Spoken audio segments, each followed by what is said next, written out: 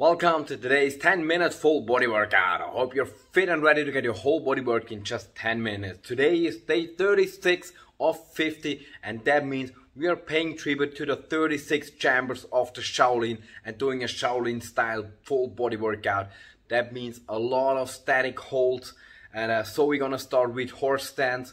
And as my old Kung Fu trainer always said, that if you complain about horse stance, it looks like you need more horse stance. Fabulous motto. Then we're gonna do fingers, and then we are going to do tree, where we just a bit like horse stance, we stand low and keep our hand in front of us to work the shoulders, just like that. Sounds easy, probably is. Let's see. And then one round of L-sit, just there, L-sit, bam, legs out, moving them a bit, bap, bap, bap, bap, bap, bap, get the abs working. And then one round of bridge, and then we're gonna do it all over again for the full 10-minute experience. So get ready, we're gonna start in a couple seconds.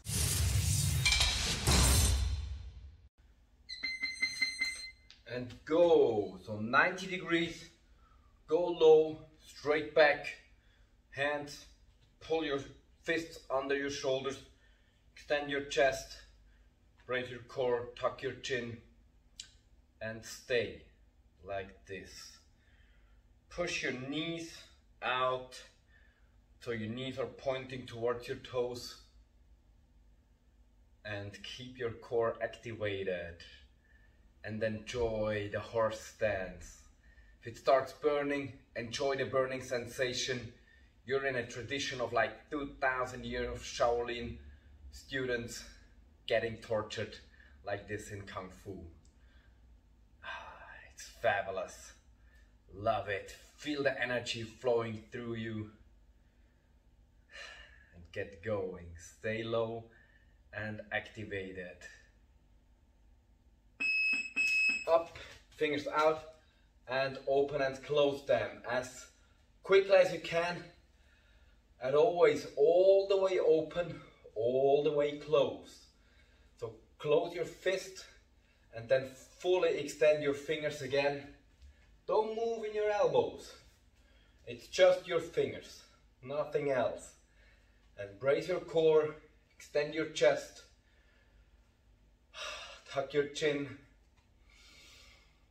breathe the air of victory, and keep moving. Stay concentrated, stay focused.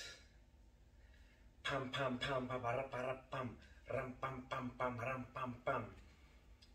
Soon the next, and fully extend your arms in front of you, right? Fully extend them. No bend at all, just fully extend them. Keep them forward. Keep them up. Shoulder width stance, a bit low, arms forward. Like as you would be hugging a big tree. You can imagine that you were hugging a big tree. And keep on breathing. Now fully concentrate on your posture. This is an exercise for posture, a bit for shoulder endurance, but mostly for posture. So keep upright posture, raise your chest, raise your heart up, raise your core, tuck your chin, enjoy the energy flowing through your body, from your head to your toes and up again, from the floor to your legs, to your center.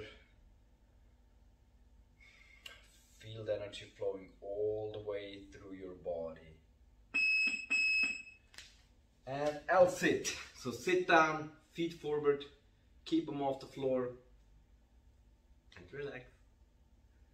Just relax. Maybe swim a bit. Ta ta ta ta ta ta.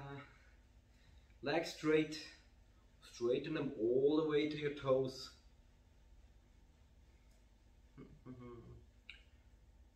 Up. And down again. And now crisscross.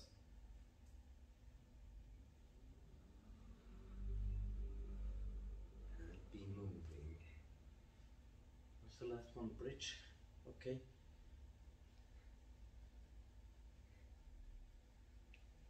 Straighten your legs all the way. Keep on breathing. And and relax.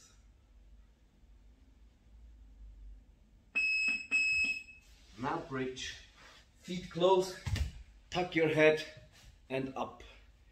You can place your hands next to your head to stabilize. Move your hip up to the ceiling and your head down. Shrug your shoulders up to your head for added stability. And breathe.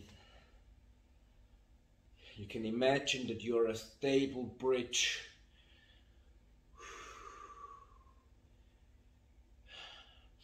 You're a bridge made out of stone, so stable, immovable object. You just stand there, so relaxing, and move your hip up.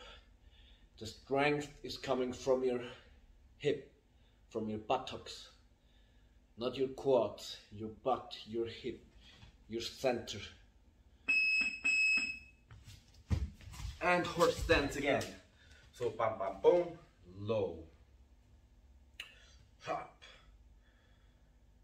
fists in. Your thighs are floor parallel, horizontal. Tuck your fists under your armpits. Lower your shoulder, extend your chest. Tuck your chin, brace your core. A bit like a horse rider, but only a bit like a horse rider. You have to imagine they were yet figuring out how to actually ride horses back then. So don't mind them, they didn't have a lot of experience. So that's just horse stance. Or maybe they were imagining that horses actually stand like this, I have no idea. So stand like this, it's the horse stance. It's from horse, not from the other word with similar sound.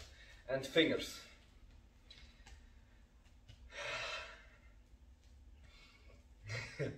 Let's do the horse stance, and then we all start dancing.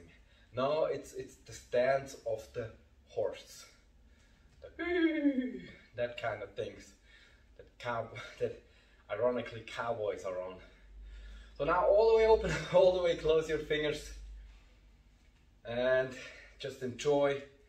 Keep your fingers in motion, keep your arms straight, straighten them in front of you, put them forward as much as you can, and breathe and breathe and breathe, and move and move and move. Open the palms, open the fingers all the way and close them again all the way. And it's only finger strength, nothing else. And three hugging. You can also imagine that you're hugging a huge sumo wrestler and trying to lift him off the floor.